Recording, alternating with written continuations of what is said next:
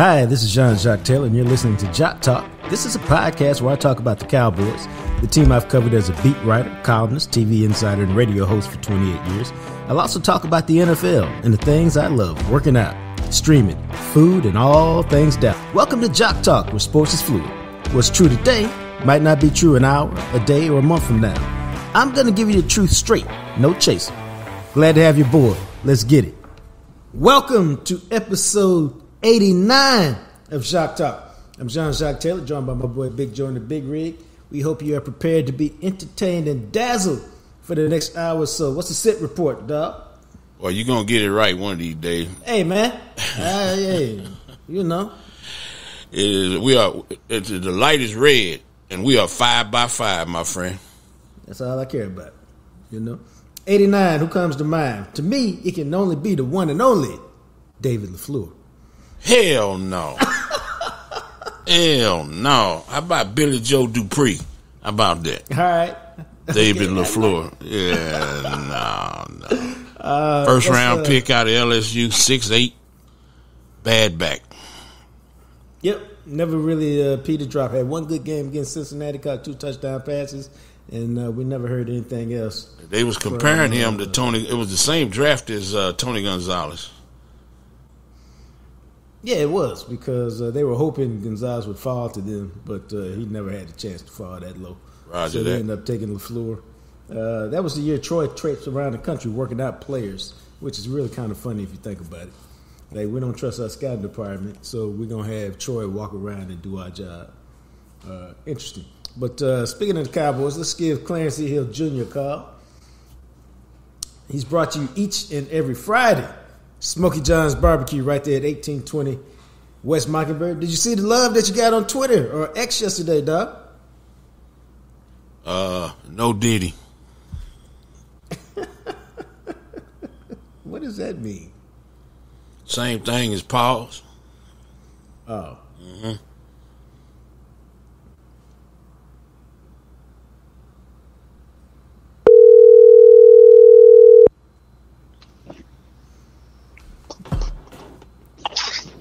What's going on, fellas? What's up, man? How you rolling? I'm fine. What's going on with y'all this morning? I don't know. I had to hit him with the stop sign already, but it's all good. Oh. Let's welcome Clarence Hill Jr. to the show.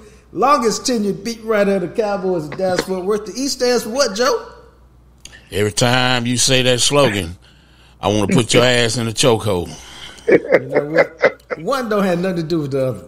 I don't know what slogan you talking about now. So I mean, it's Smokey John's Barbecue. The food is so good, it's love in your mouth. And he don't like that slogan. I thought it was great. But you see that? See what I'm saying? I had to hit him with the no diddy. He talking about what do that mean? It's the same damn thing as pause. That's what you need to do. Pause. He don't know what. He don't keep up with current events. Not he don't know what current events. Not now. You don't. If you don't know what no diddy means, that's the new no homo. Oh, is that what it is? I told you, pause the same thing as pause. I mean, I don't even want to go down that road because no good can come from going down that road. Yeah, well, I mean, you're already going down that road. You've been going down that road. That's the new colloquialism for no homo. Yeah. All right. Well, I think that's On another note, yeah. I found this very interesting. Yes, sir. And it's this: that Don Van Atta, the investigative reporter for ESPN, who's damn good at what he does, is writing an unauthorized biography on Jerry Jones. Now, let me tell y'all how this works out there in podcast land. When you're doing a book like that, even if it's unauthorized, you can go to Jerry and say, hey, Jerry, I'm doing this book on you. Love to talk to you. And Jerry can say, hey, I give you some time. No problem. Let's set up some meetings. Or he can say, hey, I really don't want anything to do with it, but good luck to you. Or he can say, I don't want you doing it. I ain't talking to you, and I'm telling all my people not to talk to you. And so my question is, which approach do you think Jerry will take with this book? Now, before you answer, I'm going to lay one more thing on there. I had the briefest And when I say the briefest, I mean like 30-second conversation about would I be interested in writing a Jerry Jones book after I finished the book on Deion Sanders that dropped in October. Right. And my answer to the publisher, to the editors, were no, because one, to do that book right, you need about 3 years to do it. And to do it right, you need to have a real understanding of how to get court records and court documents. Because if you're going to tell the story, you got to tell the whole story that Jerry don't want you to know about. And you can only get that through court documents, to me. So now that I've given y'all that background, which approach do you think Jerry's going to take to this book? Oh, I don't think Jerry's going to cooperate. You got to understand, Van Natta is the one who's been writing a lot of the stories about his daughter, certainly about the stuff with both daughters, actually. Right. In regards to the Rich Dalrymple stuff. And he's written some other stuff before on the Cowboys. So I don't think he's in good standing with the Jones family. Yeah. And so I don't see Jerry cooperating. Now, the problem for Jerry will be, one, he didn't talk to Van Natta so much over the years that I'm sure he's got plenty of interviews, because people that investigate reports like that, they don't throw nothing away. He got plenty of interviews over the years. And the other thing is, because he's in the court system, he's going to get it all, and he's going to have your version of it in the court documents. And to me, you ain't even writing a story unless you're going knee deep in the court documents. And that's all the stuff we know about. And we all know that if you're talking about Jerry Jones, there's so much stuff that you ain't ever even heard about that got paid off that we'll find about.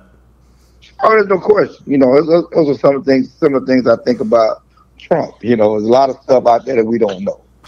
And especially from the 70s and 80s and the wild, wild west. Yeah, I forgot about that. Jerry did have a life before he bought the Cowboys.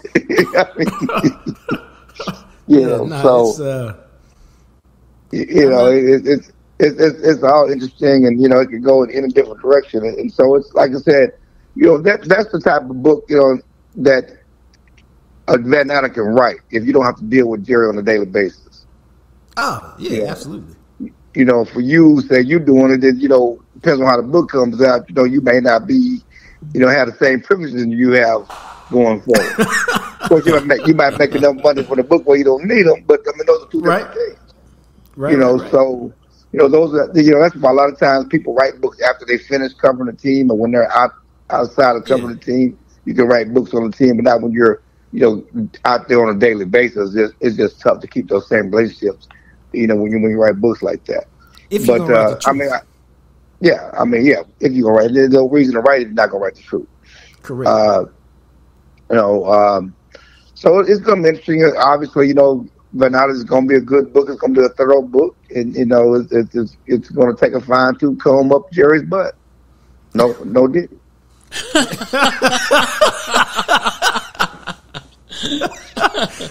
Yeah. You know what? I have no words for that. Matter of fact, I'm just going to move on from that. Well played, my friend. Well played. Exactly. It's all on the same family. We stand in the same arc. Hey, the Cowboys had a huge signing the other day. They signed a swing tackle. What do you think about that move? Really, we're doing this.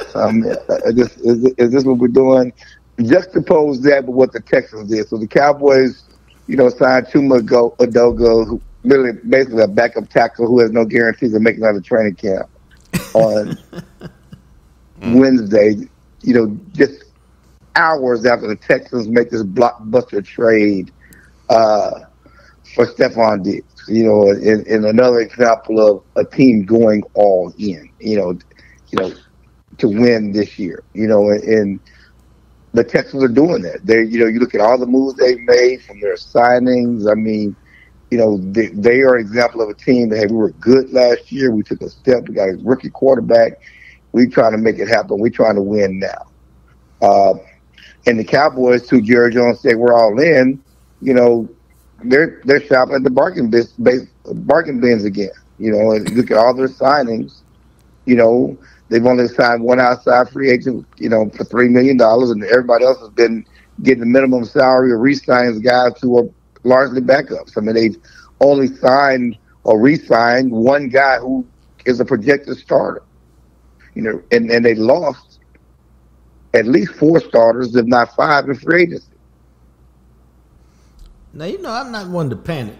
And I'm one to say, hey, we don't even know who's on the team yet. But I got to tell you, even if you look at the draft, there's not going to be no whole bunch of dudes you're going to sign after the draft. It doesn't look – if I have a hard time seeing how they're a better team next year than they've been the last couple of years. And I think that's my issue right now as I start to look at them. Yeah, and that's the problem is that you look at what the Cowboys still have. They still have the best quarterback in the division. They still have, one of the best receiver in the division. They still have one of the up-and-coming tight end. They still have the best kicker in the division, possibly, or one of the best kickers in the division. The dude with the Eagles is very good. Still have the best pass rush in the division, possibly the best cornerback duo in the division. They still have 8 or 9 Pro Bowls on this team. So this team is going to be competitive. But the question is, can they be better? Can they take the next step? And I think that they may, you see some Sam Williams of guys within where they can tread water and come up to the same level as they were last year, possibly if all things go right. But that was never the charge. The charge in 2024 was Mike McCarthy on the final year of his deal, Dak Prescott on the final year of his deal, the whole coach staff on the final year of his deal is to get to the championship game of the Super Bowl. That's the charge. For Mike McCarthy, certainly to keep his job. Right. And how do you do that without improving your team? They are not better. They can talk about, around on drafted guys and development and second-year jumps. Yeah, that could possibly get you back to where you were. What makes you better? What makes you better suited to take the next step? Right. And they've done nothing to be better.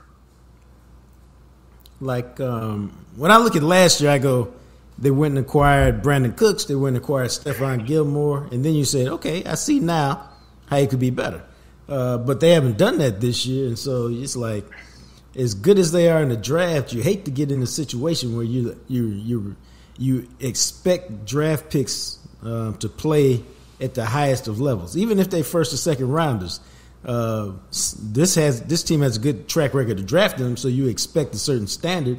But we saw last year it don't always happen like that, and so they haven't given themselves much of a safety net to be better. And I don't want to say it seemed like they just like it's whatever next year, but it sure got that feel to it. Yeah, it's I would hate to be in Mike McCarthy's position, because here's a guy who's literally coaching for his job, and they're giving him less tools to work with. That's a trip. Those are the facts. He's coaching, and I know Mike McCarthy wanted to keep Hankins. I know Mike McCarthy wanted to keep Tony Pollard. I know Mike McCarthy, was hoping that they would get the Dak deal done, so they could clear the cap room to sign other players. None of that happened. Now they say now it's on the coaches. You guys do it. You and Zimmer, you just out scheme them with these guys. It's on you. Now Hankins didn't even cost that much. I know it's ridiculous. I don't know if you couldn't pay $2 million for Hankins, you wouldn't try. No. And so it's none of it. They say they want to keep Hankins, but based on the contract Hankins got, it doesn't make any sense. It doesn't add up. 1 plus 1 is not 2 in that scenario. No. But getting back to the draft, it seemed like they're putting a lot of pressure on Will McClay to hit home runs. And it's well documented the Cowboys have drafted well and Will McClay has drafted well, but you can't hit home runs. You can't bat 1,000 in the draft. It's just not realistic. As you pointed out, look at last year's draft. You can talk about the Tyler Smiths and all the other picks before that, but you should have expected more from Mozzie Smith. You didn't get it. And you didn't get anything from the second round pick from Michigan either. And that's part of the draft because there's no perfect drafts. You do make mistakes. Look at all the quarterbacks that have been can't miss prospects who are with other teams or fail. I mean, you look at, the Trey Lance with the Cowboys now, and what the 49ers did, a great organization who knows players and made those trades to draft the guy in the first round and then get rid of him 2 years later and fall into a guy as Mr. Irrelevant, which tells you all you need to know about, the fickleness of the draft and draft picks. That's a good way to put it, fickleness. Yeah, it's fickle. I mean, there's no guarantees. Just like recruiting and everything, there's no guarantee that 5-star going to be that 5-star. There's no guarantee that first round pick is going to be that first round pick. And so that's a lot of pressure. I've said all along. Look, I like the way the Cowboys are draft and develop team, but draft and develop alone does not win Super Bowls. There's a reason why you have friends. You have to supplement what you do in the draft with trades, with free other ways to improve this team. And they just basically punish free agency every year. And then we give them credit for what they did last year, going to get Cooks and going to get Gilmore, but they gave us. It was not like they really invested a lot. Yeah, they still gave late round draft picks. Yeah, they didn't invest a lot. I mean, but yes, they made key moves to add to what they have, but that just shows you how bad the receiving corps was the year before, which was CD and a bunch of maybes, which and listen, it's ridiculous. What Mike McCarthy and what all the pressure, and again at the end of the day, who's gonna get the blame? Mike McCarthy and Dak Prescott. Yeah, because at the end of every year there's a scapegoat. It ain't never gonna be Jerry, it ain't never gonna be Steven, but at the end of the year there's always a scapegoat, and that scapegoat gets fired, whether it was Kellen Moore a couple years ago or whether it's your boy Dan Quinn last year. Even though he got a job, he was going to have to get up out of here because somebody got to pay the price for the season that ended in disappointment.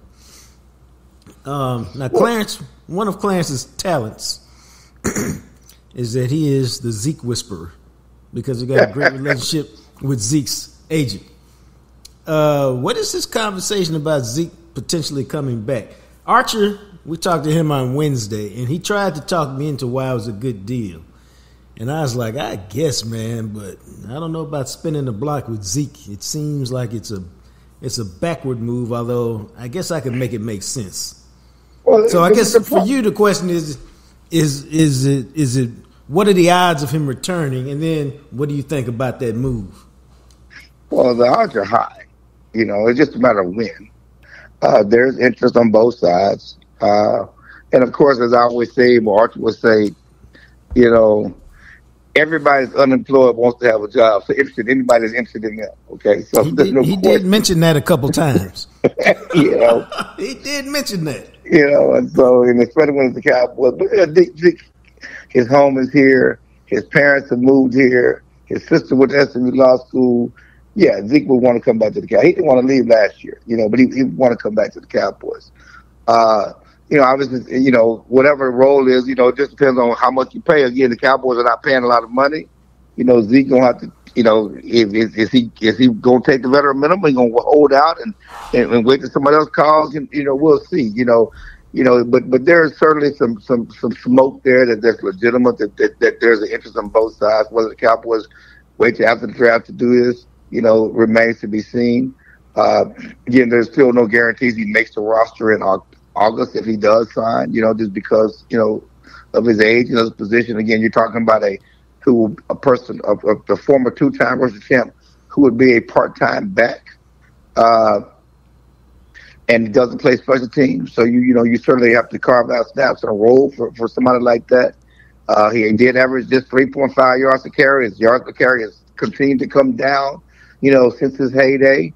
Why would it be a good move? Because the Cowboys could have used Zeke last year as a goal line back.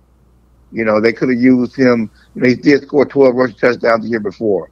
And one thing they were missing was that goal line back or that hammer, on short yardage situations. The interesting thing to me is that, I spent last week with Jerry Jones at the owners' meetings, and Jerry Jones continued to hammer the cap, and the financial situations and what they have to go through and how they're paying guys who are no longer on the team, And one name that kept coming up in my mind is Zeke. Zeke is counting $6 million against the cap this year. And you talk whether he's on the team or not. So now you're going to essentially, just from a accounting standpoint, pay him twice. That's such a Cowboys thing, though. If you bring him back, you're paying him twice. Let me interject here. One of the best quotes you ever had on this show right here is you said, fans don't give a damn about the cap. Y'all quit talking about the cap and let's do some damn thing. I always like that. And that's what get on my nerves about them. They just cap. We don't care about that, man. We just want, we want you to do what you said you was going to do. Your ass need to go all in. Yes, and you're exactly right. And so from it's just, and I know it has nothing to do with nothing. The Cowboys paid $100 million for Comstock Resources. This other thing off the field. One reason why Jerry Jones just announced is, I think the second richest person in the NFL. Okay, right. They got money coming out every hole. No Diddy. Okay. Yeah, he beating that horse to death. Go ahead. They got money coming out of every hole, but yet when it comes to the football team, and it's understand one has nothing to do with the other. But from a Cowboy standpoint, fan standpoint, it's hard to reconcile the money you're making off the field with you not being able to pay guys on the field. It's hard to reconcile. You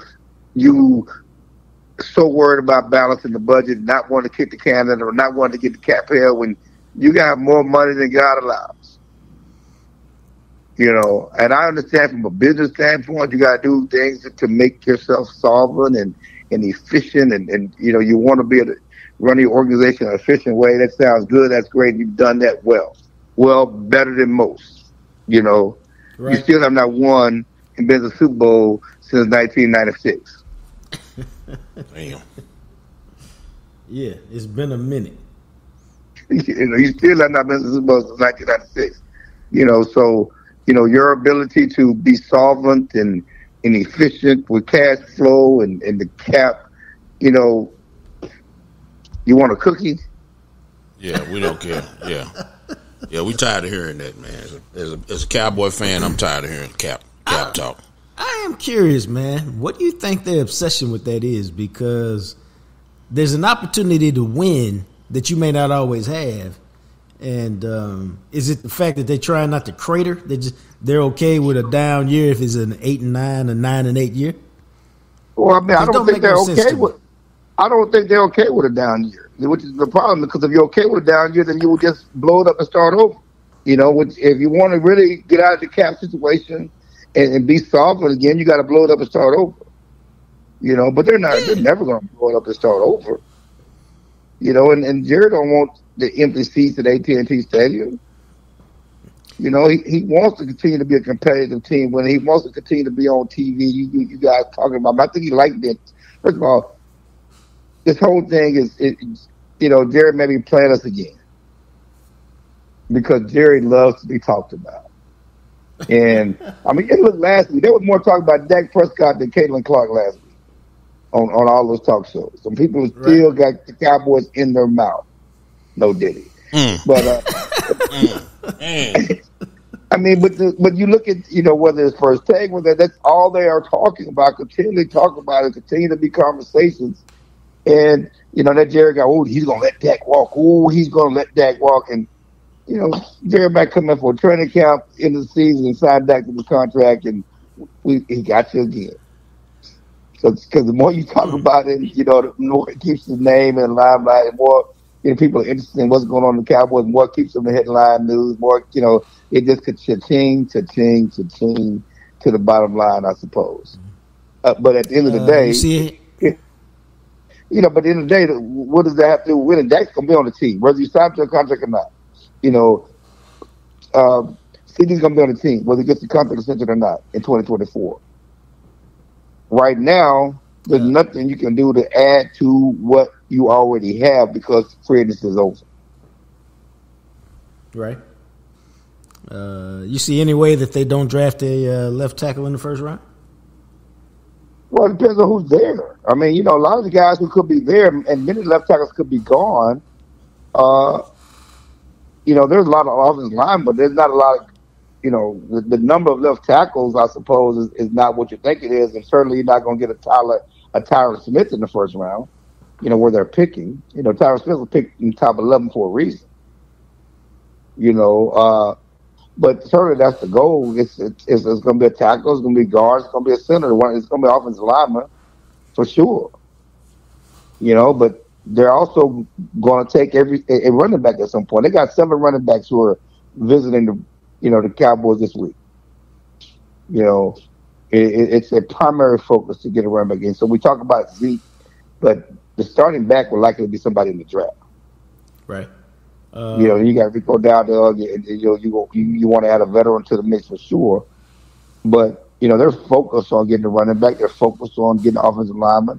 Linebacker is another position that they're focused on getting in the draft. And certainly we know they can use another receiver, another cornerback, and right down the line.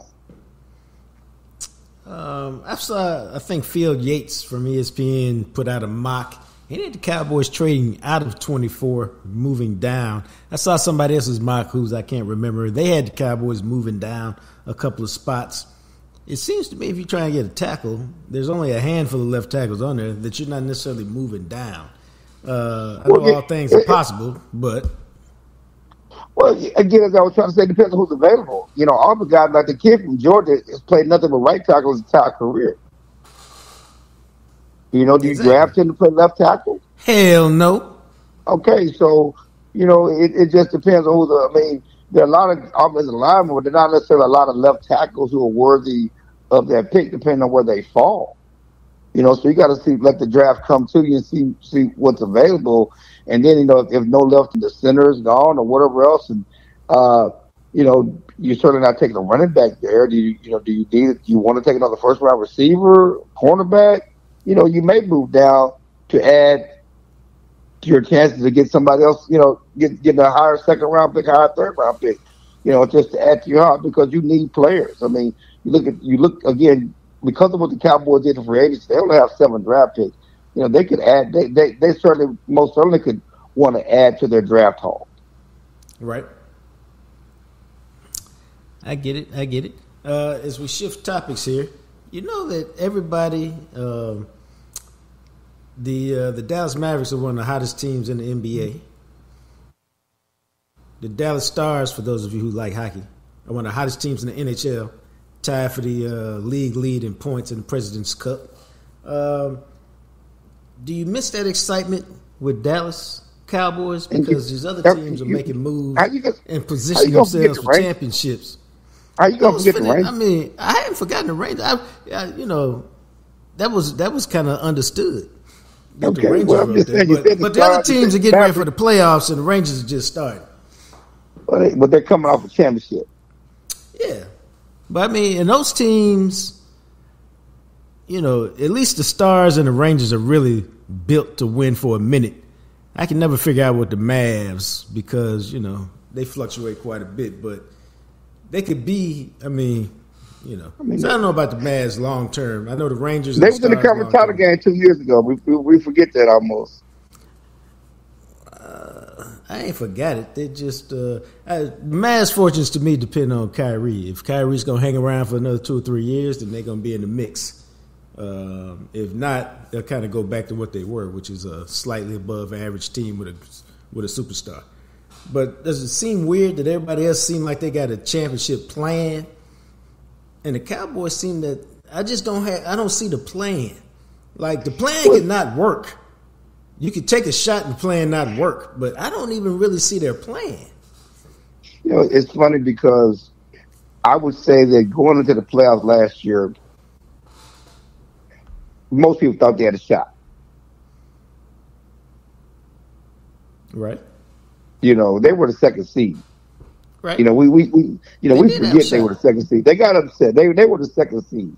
They had, it was their best shot to get to a championship game than they've had in a long time.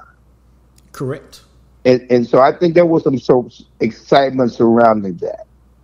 The problem is that the gut punch after the loss, it makes it seem like, there's a thought process that Cowboys suck and have sucked, and there's been no hope. That's incorrect. I know that's my point. That's incorrect. They've been contenders. They've been perennial contenders. They won more games the last 3 years than anybody except the Chiefs.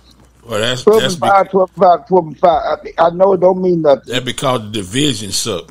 It don't matter. Well, everybody sucked for years. Yeah, but I'm saying you can stay mediocre and still win. You can beat the Giants twice and beat the Redskins twice, and then get your ass out the division and get mollywopped. They're not the only team who played in the bad division. I know, but I'm talking about my team. I'm talking about the Cowboys. I understand that, but my point is just to say the division sucks. Well, the NFC West sucked last year. Didn't nobody go 12-5. Okay. Mm-hmm. The AFC West, South sucked. Not the West. The NFC South sucked last year. The AFC South sucked last year. They all didn't go 12-5. You still have to.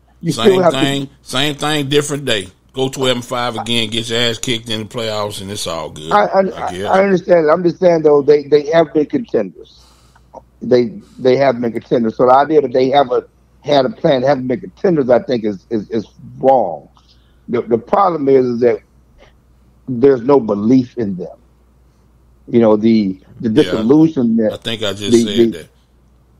I was asking Jacques question that juxtaposed to what he was talking about with the Mavs and the Stars and the excitement surrounding what they're doing, and so I think that they have been contenders. It's at this point that nobody believes they're going to do anything, and that's there's no they were contenders last year. I don't think anybody's disputing that. Yeah, but as you move into the next season, there doesn't appear to be a real plan for this team that's coming up. Like, okay, I get last year, but the lack of a plan is what troubles me. Like, and you don't. Whether you were, they just, I don't know what they're doing, and so if you don't know what they're doing, that leads to what you just said. How can I have faith and belief when I don't know what you're doing? Unless we're talking about religion, which is all based on just faith and hope. Yeah, as Bill Parcells said a long time ago, potential is based on demonstrated ability. What's their demonstrated ability to do more than what they've done? They have. We don't know what they can do, and I think it stems from how the season ended. The Cowboys still don't know what happened against Green Bay. They are still outside their minds on how they can go and put a performance like that. And everything they've done in offseason explains that they just have no idea how to move forward and take it to the next level. And certainly, Jerry's talked about, the cap and the money and how they're constrained by that.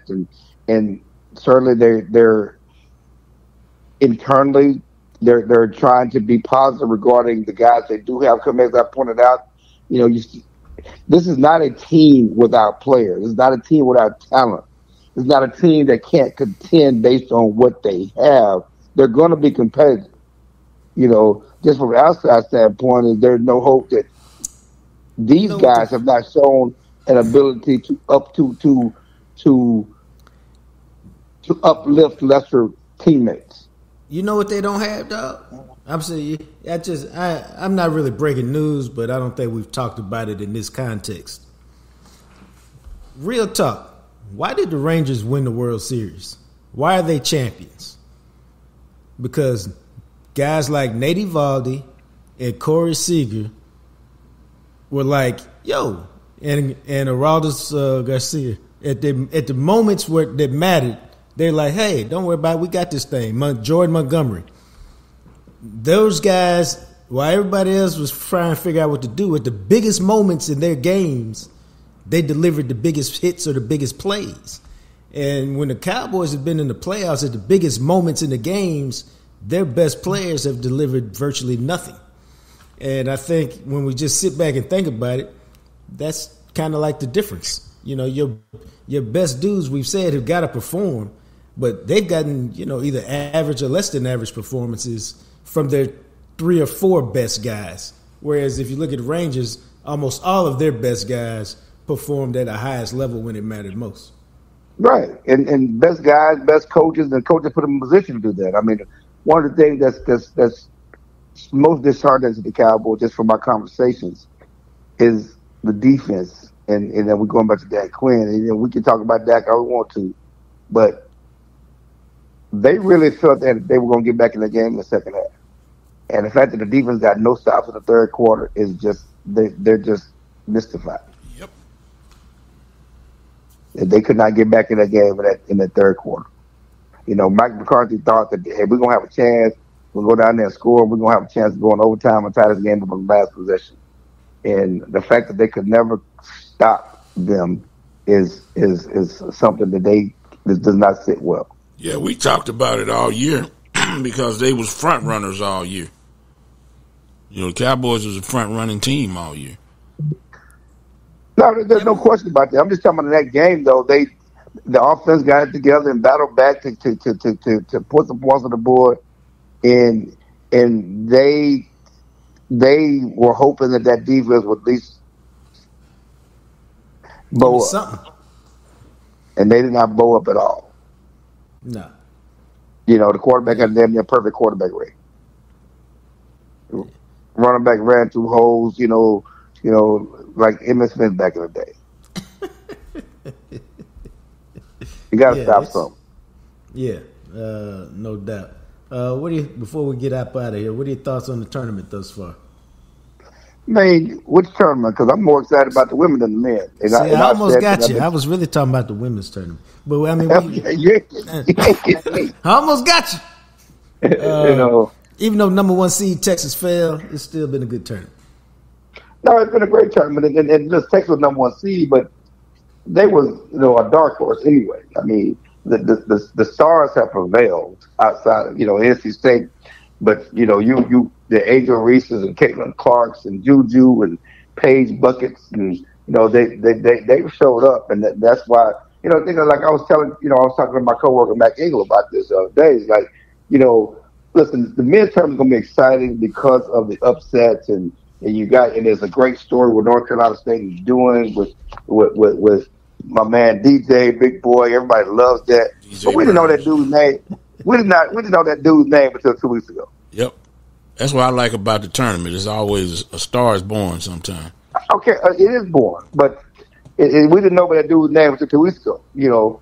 But these women have built a platform over the last 3-4 years, and they are household. And you look at social media impressions. Look at everything else. The Paige Buckets. Caitlin Clark. Alisa Peely in Utah. Angel Reese. We know them. Artie Crooks. We know them going into the tournament. This is why they have the most ratings. I mean, everybody gets excited about the LSU hour rating, which was the most ever.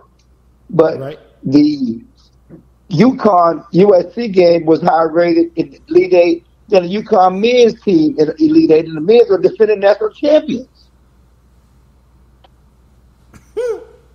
Go figure. The men are defending national champions, and the UConn women had a higher rated game on TV than the men in the Elite Eight. And it's going to be the same in the Final Four.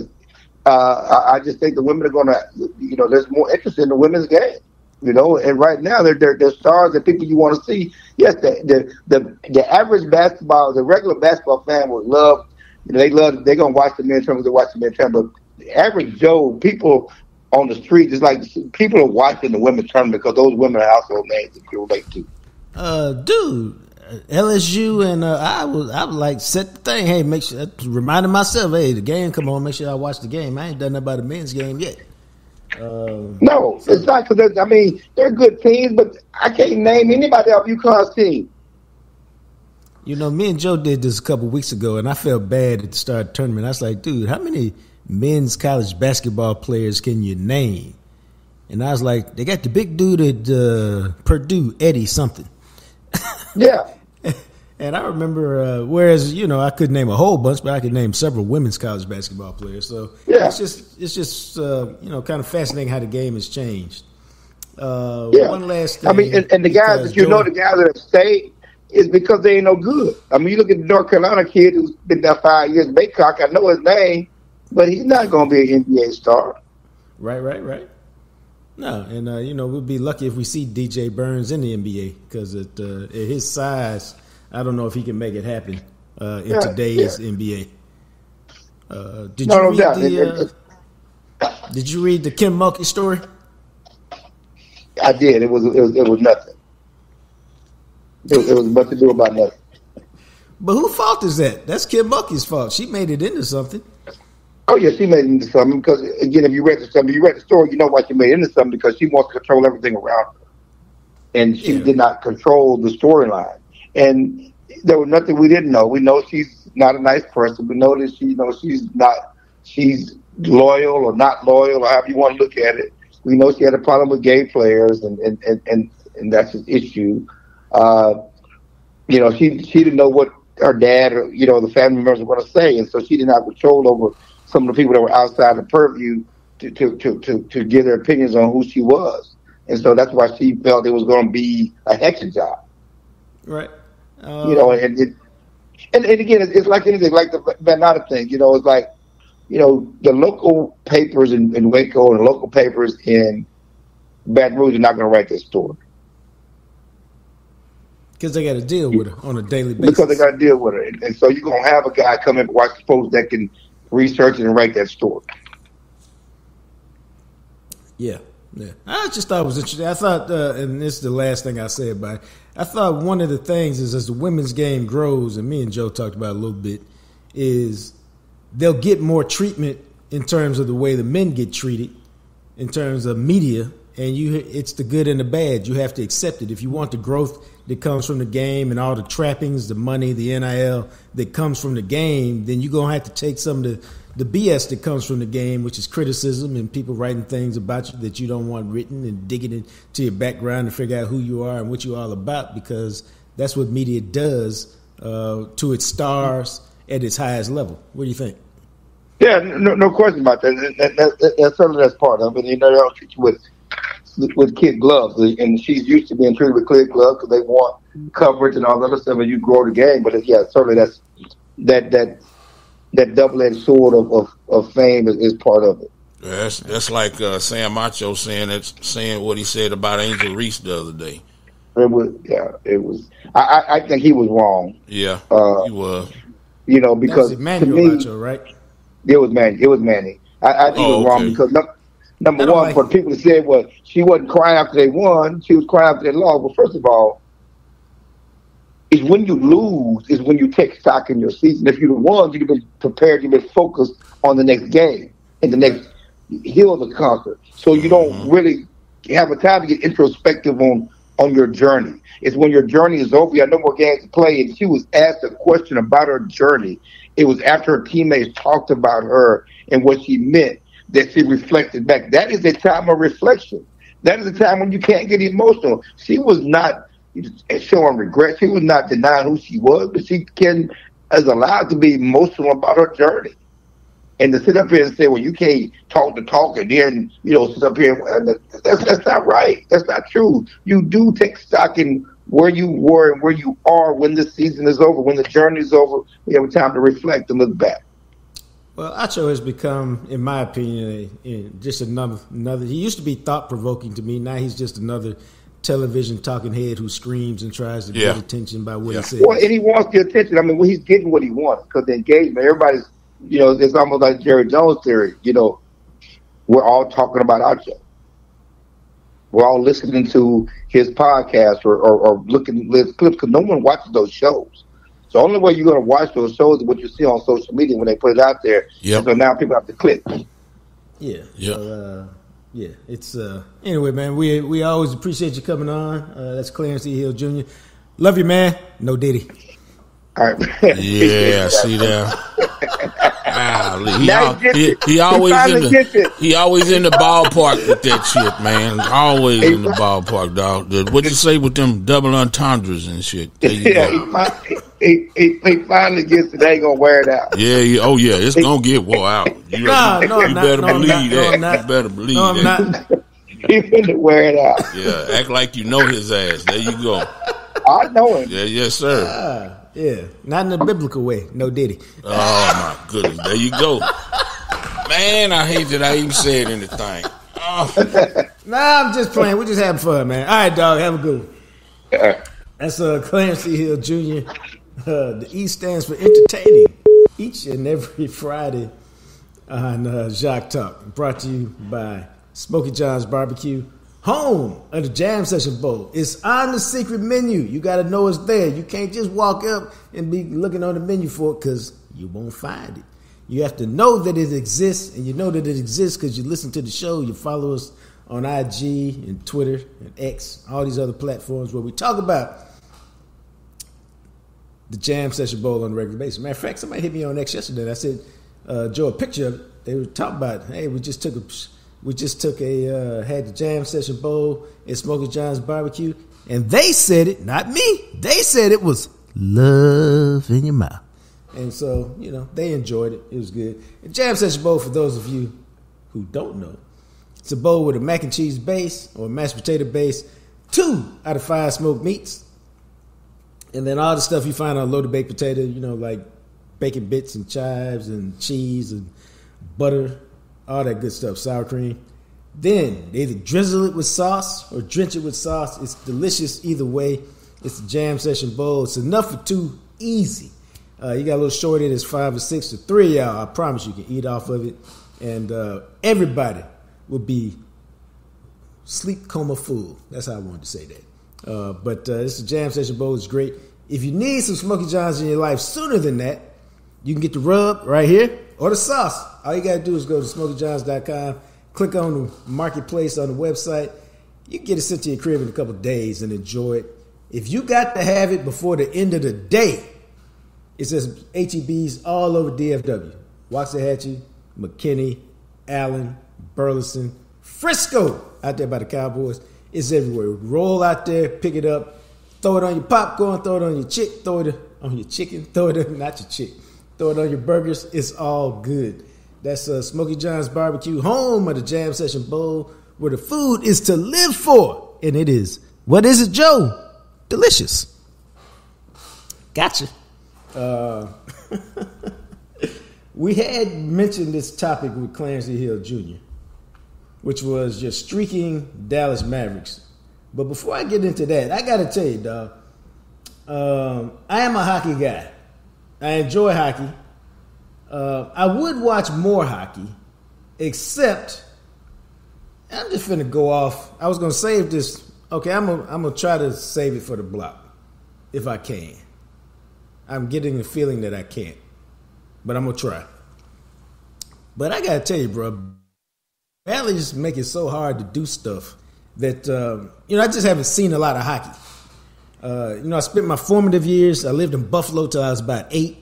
So I grew up with the Buffalo Sabres and the great line of Rene Robert at right wing, Rick Martin at left wing, Gilbert Perreault, center iceman, also known as the French Connection, doing that thing, leading the Sabres to the Stanley Cup Finals in 1975 against the Broad Street Bullies, the Philadelphia Flyers, with Reggie Leach on one wing and Bobby Clark in the middle and Bernie Perron at center. So see, I was a hockey guy. So I like hockey. I really do. Enjoy it. Love it. But they make it so hard to watch these days, man.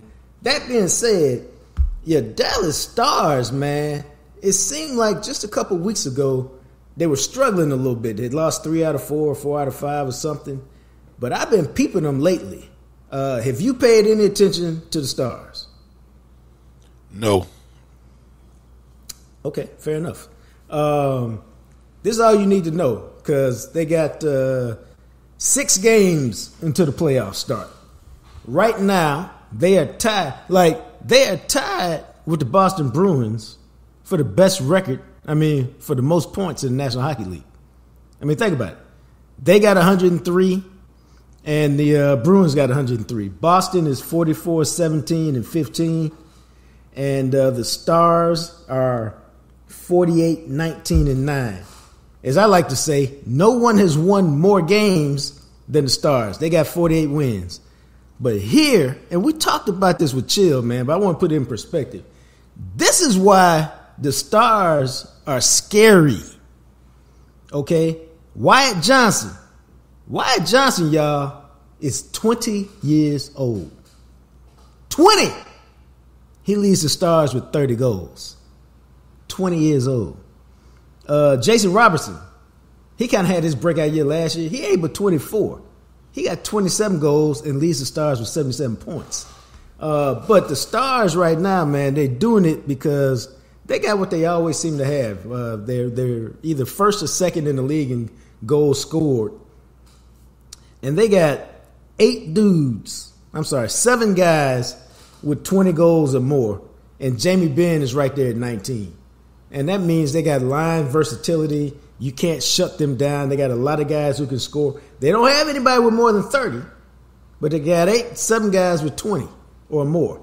And so they have very balanced offense, and that makes them hard to stop. And that's why they're going to be hard to stop in the playoffs, because they don't have that one big line where you say, okay, if we shut down this line, we can win. No, they got multiples they can throw at you. They come in waves, and they're going to be a tough out.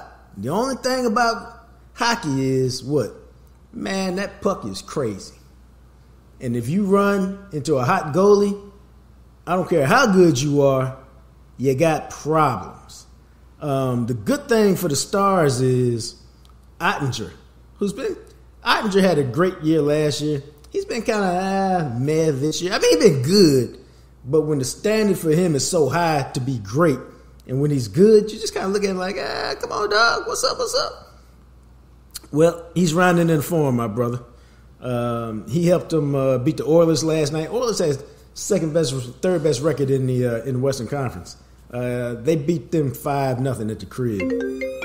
They beat Vancouver 4-1. Somebody be jamming on their phone. Beat them 4-1 the night before. So not only are they playing well right now, they're beating the best teams.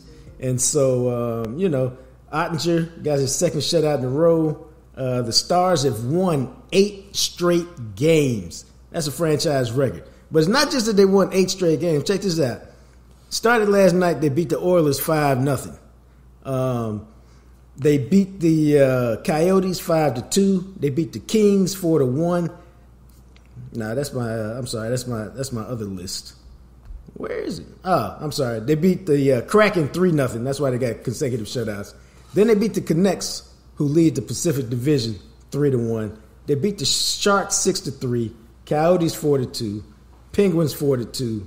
And Coyotes 5-2 and the Stars 4-1. I mean the Kings 4-1. So they've been blowing folks out. They're playing great hockey right now, and they're not the team you want to play with right now. Here's the only thing. Hockey is crazy. When this first round series starts, you got to go start strong, start fast, and don't give that team no hope. You need to be up 2-0 at the crib and then go up 3-1 and then close it out 4-1 or 4-2, however it goes. That's the recipe for success. And that's a good segue into your Dallas Mavericks, man. Did you watch the Warriors game the other day, the one that they lost? Yeah, a little bit. I just want to say that before you find me, I don't know what. I'm a professional, and my shit was on Do Not Disturb, so I don't think I should be fined for that. I don't know what happened. Oh, you getting fined, man. You just like you tell your kids, hey man, I understand you meant well, but there has to be some kind of penance for your mistakes so that you understand not to do that again, and that's okay. So we're just gonna find you a game check. Yeah. Keep it moving on. Yeah. Your check will be in the mail on May 1st because we have forfeited April's check, even though it ain't arrived yet. How about that? Yeah. No, hell no. But anyway, go ahead. When you start off just like your kids, all else after that is bullshit. But all right, go ahead. The Dallas Mavericks. That game the other day, man, and this is what happens if you are an experienced sports watcher. If you really understand sports. There was nothing wrong with losing that game the other day to Golden State. And here's what I mean. They played hard. They played pretty well. It was the last game, the 5th game in an 11-day road trip where they had gone West Coast to East Coast to West Coast. They had every available excuse to pack it in and not show up. And they turned them all down. And that, to me, was the most impressive thing. They was down 13, I think, in the third quarter. And they really could have said, you know what? We came out here, we put up a good fight. Warriors got the lead. We finna take it to the crib. No. And so, to me, it's that fight that you want to see. And it's that fight that gives you hope for the playoffs, because I'm telling you, that trade changed this team. And it's not that Gafford and P.J. Washington are stars. They're not. It just gave the Mavericks what they needed. It made them a versatile team. And somewhere in there, they found some fight. Because I don't think anybody looked at the Mavericks as a team that had a lot of fight in them. If the three-pointers were hitting, they won. If they weren't falling, they lost. And that, to me, is no longer the case. Gafford gives them something with them nasty power dunks, because they're not very artistic when he throws them down, but they are nasty and vicious. It's attitude, yeah. I think that's what it is, dog. Is that what I'm trying to put my finger on? Yeah, attitude. When they play like that, it says to me, and it says to me that they like playing together. You know, they like each other and they like playing together, because, you know, the best way to create dysfunction is when you down by 13 and it's like, yeah, let's go home. Yeah. You know, when you rallying like that, that means that you that you actually like playing each other. With each professional thing, it's a personal thing. Let's get this. Let's do this. That's good team building right there. Right, and I think that's accurate. And I think that's why, nobody wants to lose, but the other teams are good. You're not going to win every game. The Warriors were also desperate, but you made them work. And it took some really outstanding players from the Warriors at the end to cash it out. Mavericks had a little bit of a cold streak where they missed 3 kind of wide open shots in a row. It's basketball. It happens. But I was much more impressed overall with their attitude, their approach. And to me, that bodes well for the playoffs. I don't think they're in position to get the 4th spot. But I do think they can nail down the 5th spot if they just keep playing this way. They go in the end of the season with the Hawks, the Warriors, the Rockets, the Hornets, the Heat, the Pistons, and then the last game against the Thunder, which, you know, may or may not mean something depending on where everybody is in the playoff race. But they have a chance to put another streak together. I think of these last 6 games, let's look at the last 5, because you're not sure what's going to happen with the Thunder game. They should probably either sweep those or go 4-1. That's 6 games. They should either be 5-1 or 6-0 in those games, based on the way they've been playing. Because they got a 3-game home stretch against the Hawks, the Warriors, and the Rockets. They should win all 3 of those. And then you go to Charlotte. You should win Charlotte. The Heat could be a little tricky. They're a good team. And then you end it with the with the Pistons. That, to me, says 5-1. And that should be and then we'll see what happens with Oklahoma City in the last game. 5-1, though, should be enough to get you that 5th seed, which, you know, seemed like, damn, that's a long shot just a few weeks ago.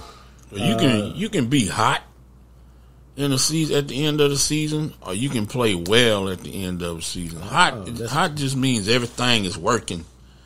When you play well, like you said, they playing together, they hustling, you know, they care about each other. It's good chemistry. You know what I'm saying? To me, that's a difference. That's another good thing you said. It's the hustle to me. I see it. I see Luka. I've seen Luka dive on the floor more in the last 3 weeks than I've seen him do all year. Not that I've seen every game. Yeah. But it's that hustle to me. It's that desperation, that urgency that when he plays like that, because we all know he's an offensive dude. He's not a defensive guy. He's not necessarily a hustle guy. When he giving you all that energy in every facet of his game, I think people just feed off that. They're like, damn, Luka got on the floor. That mean he trusts his teammates and he trusts Kyrie. Because he ain't got to carry the whole load. You know, Luka got to give you something every quarter, usually to win.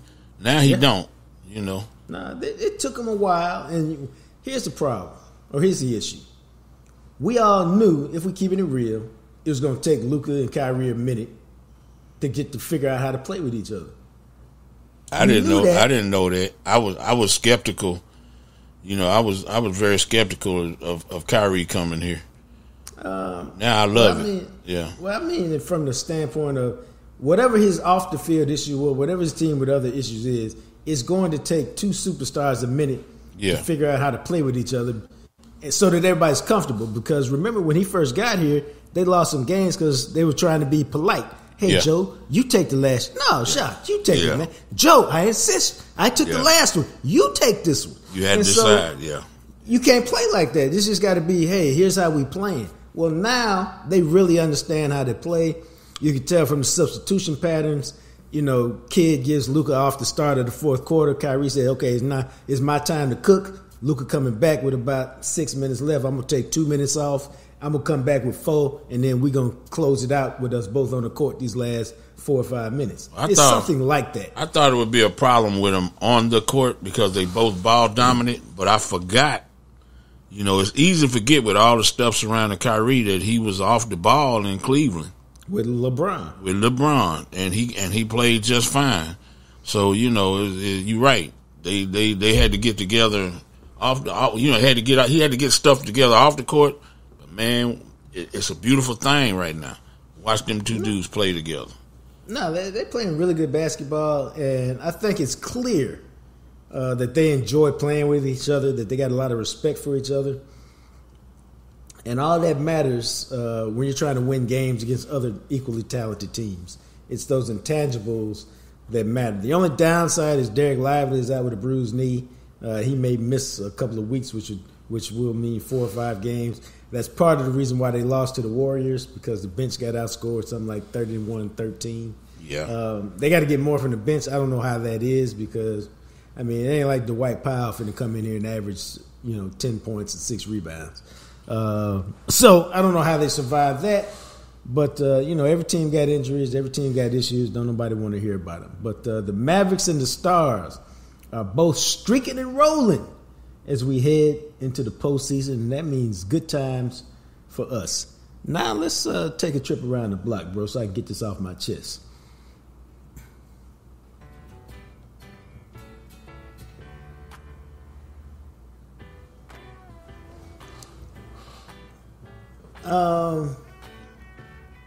I'm gonna bitch and moan and complain right now. I try not to do that too often. I really do. But I was exasperated with Bally's the other day, man. Bally's Southwest. Like, I didn't want to spend no money on them from the rip. And I refuse to spend. I go with them month by month. I added them in December for what? I was out of town. What'd you say? I thought you'd add them for the Mavericks, right? No, in December I added them. Okay. And I added them because my son and I were in Buffalo for the Bills game, and it was the same day that the state high school championship games were going on, and we wanted to watch them. So I was like, okay, I'm gonna get the package for the month, and then we can watch the games. And it worked pretty good. Wasn't perfect. And then with a couple of months left in the basketball season, that's when I added the package. I said, hey, the playoffs are coming up for Stars and Mavericks, and then the Rangers are going to get started. And so I need to watch the Mavericks so I know what I'm talking about come playoffs. So got the package. I also wanted to watch the Rangers when they were starting. Dude, I tried to watch the Rangers game the other day, man, and I couldn't get it. And now I'm mad. So I keep trying, I can't get it. And I'm checking out all my stuff on Bally's. I'm like, I can't remember. Did I end the subscription already? Maybe that's the problem. Nope, still got the subscription. And I never could. And then something popped up that said, oh, you don't have access to the Rangers, just the Mavericks and the Stars. Wow. I'm like, what kind of sense do that make? And so I got so frustrated, I was like, you know what? Bump this. Although I said another word. And then I canceled my subscription right then. I said, I'm just not going to do this with y'all, man. They had some of the worst service ever, and then you can't find nobody. And I hate these automated things. I had this problem last week with something else I was dealing with. At some point, can I talk to a person? All this punch this button and this button. I need to talk to somebody. Yeah, the chat box and all that. Yeah, man, I get tired of it. Everything don't fit into the cookie cutter thing. Sometimes you need to talk to somebody and say, this is my particular issue that I need solved. Yeah. And they couldn't do it, so they lost my business. I was like, bump this. Okay, I was like, F that. I'm through with it. And I hope to gosh that they get this thing figured out, man, because they are the worst. All right? Just the absolute worst. Well, I don't understand. I don't understand how such a raggedy ass company can be associated with professional sports. You know, that's supposed to be the best thing. Now, I don't know this for a fact. I think it's because at one time they weren't a raggedy ass company. There was a good company. Maybe they got new management. Maybe some of their key players left. They got hired by other companies. I don't know.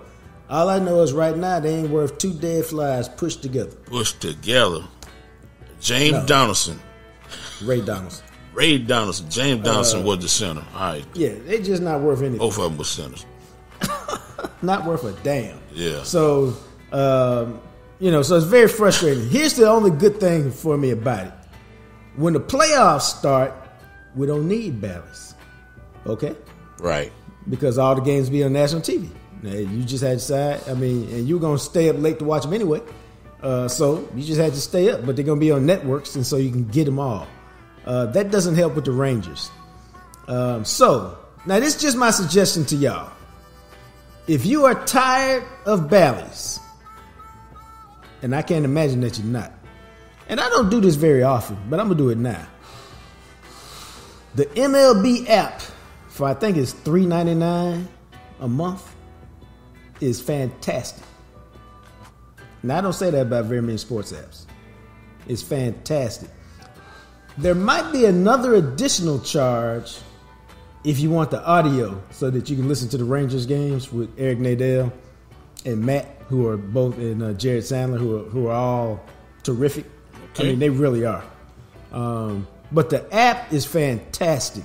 It gives you like pitch by pitch, tells you everything you want to know about the pitch, from the speed, to anything you would want to know about the pitch. It'll tell you. You look the stats up. They have a little batter in there, so it's got some graphics. But here's the thing: as you're watching the game, whenever there's a key play, whether it's somebody made a terrific play on defense or somebody had a big hit, whether it's a run-scoring hit or whatever, somebody made a great catch, they'll put the highlight in like within 2 or 3 minutes. And so you can literally follow the game on your phone or your iPad and see the key highlights, and you like, I damn near watched the game even though it wasn't on. And so it's the best alternative I've seen to watching a game live. And then after a certain point, they'll put up the condensed version of the game. And so if you're like me and you just want to go back and watch it, you can get up the next morning, watch the whole game if that's what you choose to do in about, probably about 20 minutes, 25 minutes. Or they got this thing called the Wrap, which they do about, 30 minutes to an hour after the game, that tells you, that literally in about a 2.5 minute package shows you all the key stats and all the key plays. And you can watch that probably 20 or 30 minutes after the game, something like that. Anyway, the MLB app is a great alternative to this BS that Bally's got going on. Okay, that's all golden right there. I like that. Yeah, because it's so you can't find the games. Well, so we got to talk about alternatives, because the Bally's and their app, they just poop to me, dog. Well, for us people, for the casual fan, Ranger fan that want to become more of a Ranger fan, yeah, that's good shit right there. Cause we got to be able to catch the game. Yeah, it's like back in the day, listening to the game while you doing something else. Exactly. Listening to it. Hey, I'm doing this right here. I'm working on this right here. I got the headphones on the lawnmower, and I'm listening to the. I mean, it's man. I remember my grandpa used to sit in the backyard and do a lot of stuff, productive stuff, me included, while we listen to the Ranger game.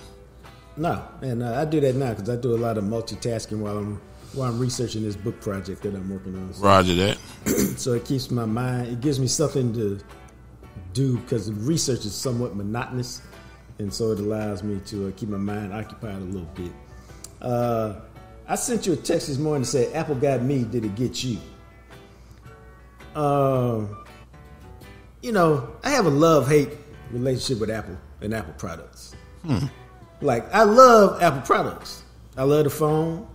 I done had in my lifetime, I done probably had, I'm not even exaggerating, man, probably 10 different iPads. I loved them because you could be on your phone and the information is up to the second on your iPad. And if you had a MacBook, which I had for a long time, it'd be up to the second on the MacBook. So you can go from device to device to device and everything's the same and you can work like that if you like me. And I thought it was great. But Apple is also about some bullshit, you know, in terms of their accessories. Like, how mad did you get when everybody had 5 phone cords to all your phones, and then they came up with now every phone works off the USB-C. So now all those chargers you got, those are no longer, they ain't worth nothing. Yeah, that's a problem. You know, it's definitely a problem. Or how about this? You have to get the updates, because if you don't get the updates after a certain point, your phone won't work. They make you do this. And then sometimes they change the inner workings of the phone every so often, that you damn near got to get another phone for your phone to work properly. They're making you do it, even if you don't know that they're making you do it. And I read recently that there's some kind of class action lawsuit involved in that. But the thing that got me yesterday, man, I got about 4 or 5 chargers. And I'm like a lot of people. I got sick of paying $30 for a cable to charge my phone. I said, I'm going on Amazon and get 6 cables for $8. And I always have a cable and they work. But this is what I noticed. They don't charge your phone as fast. And 2, when you get these arbitrary cables, they just stop working sometimes just because they ain't worth a damn. And so yesterday, man, I'm mad because I literally had 5 phone cables in my house, dog. None of them were working. My phone was staying on 3 and 4 and 5 and 6% because I could never get it charged long enough to do anything. And so, dog, I made that run, man. I sadly drove to Target and plunked down $35 for a damn phone charger. What? Just a cable, man. Not even a block, just a cable. The FireWire is not working for you or something? Nah, man. And then, or the lightning wire, whatever they call it. The chargers are not working. You had to pay $35. Why? Yeah, because the ones I keep getting off of Amazon for cheap don't work long. Oh, they don't. Yeah, we talked about that the other day. You got to have that badass charger for your iPhone. I can't complain about Apple too much because I came over from Android, and Android, for all the things I do with my iPads and stuff like that, like my drones and stuff, with Android I had to download 50 drivers to get stuff to work. Right. Well, with Apple, it's maybe one update, boom, and I'm flying. Or I'm doing whatever I want to do. Right. And then the way you integrate everything, the MacBook, I have a MacBook Pro, MacBook, iPad, phone, all of that stuff. It works pretty good. I don't know. Yeah. I don't like you said, the accessories and stuff. But the functionality is fantastic, but them accessories, they just be killing you, man. Yeah, the charger. But I keep telling you, I was bitching and moaning about it, but guess what? I put that new cable on there, and my phone went from 0 to 75% in about 18 minutes. With that BS cable I got on Amazon, it would take about 45 minutes for it to go that far, maybe a little bit longer.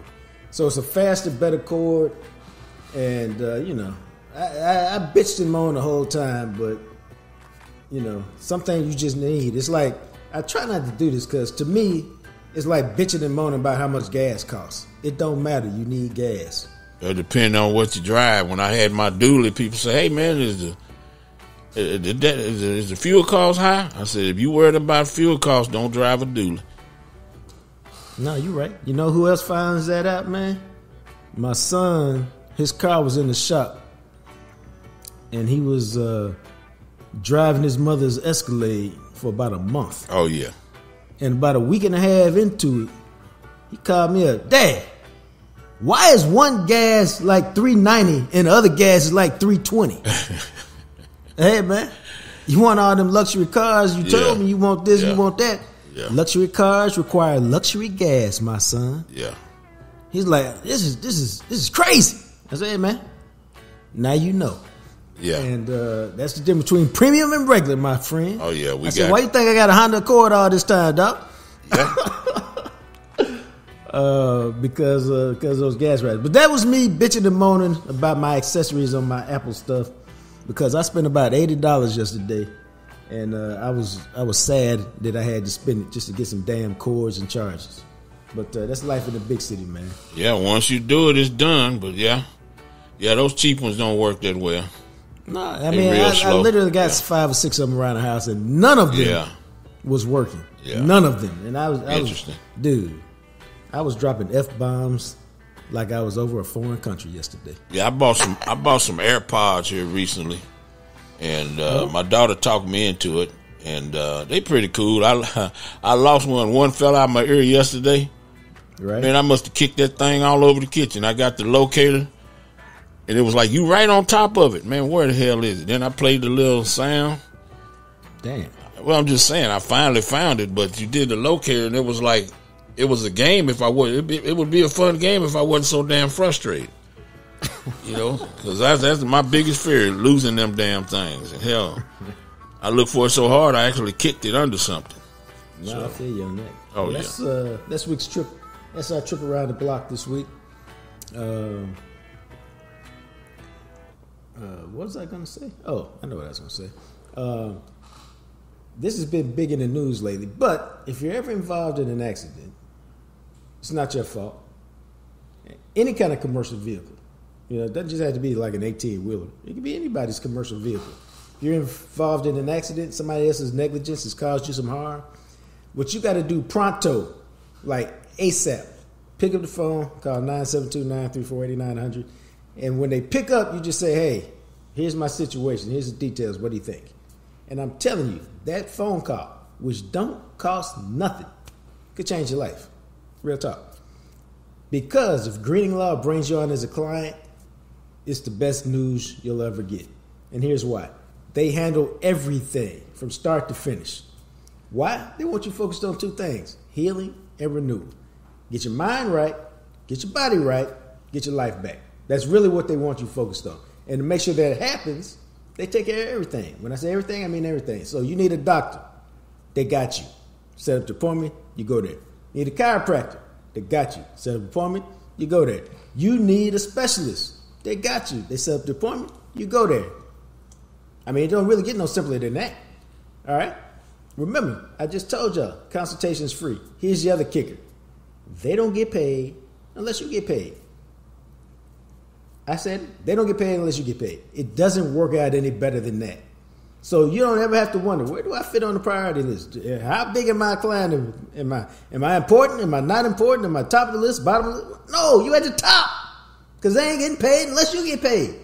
So, Greening Law, it's the place to call. If you're ever involved in some kind of accident that's not your fault, somebody else's negligence has caused you some harm, call Greening Law, 972-934-8900. Let them help you. They're ride or die. They walk you through the process, because the process can be long. It can be intimidating. It can be scary. It can be frustrating. All of that stuff, man. But Greening Law walks you through it. Step by step by step. You're never alone. They got the flashlight to tell you when to run, when to walk, when to slow down, when to turn left, when to turn right. They handle all of that. All you literally have to do is follow the directions that Robert Greene and the Green Team provides. Do that, and it's a good day for you. So that's Greening Law. We also can't do the show without my friends at Smoky John's Barbecue, 1820 West Mockingbird. Remember, you can always follow the show. What we need to do, we may make it, we got about another week and a half, 2 weeks before we tell you what's coming down in May. It's a big deal.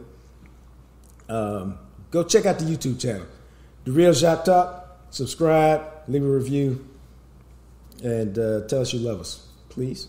We'd appreciate that. You can also follow the show on IG at The Real Jacques Talk. You can find me on Twitter, X, whatever we're calling it these days, at JJT Journalist. I am Jean-Jacques Taylor's the handle. Don't forget, if you think you follow me, you probably don't. because my account was deleted, taken over. Somebody stole it. It's a long story that I need to get in and tell y'all one of these days. Hey, go download Clapper. Similar to TikTok. I just got a notification from Clapper. See, they be listening. That's where you can find a lot of my Cowboys content, do videos over there.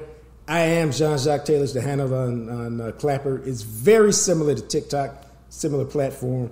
That's where all the cool kids are these days. So follow me on Clapper. I am Jacques Taylor.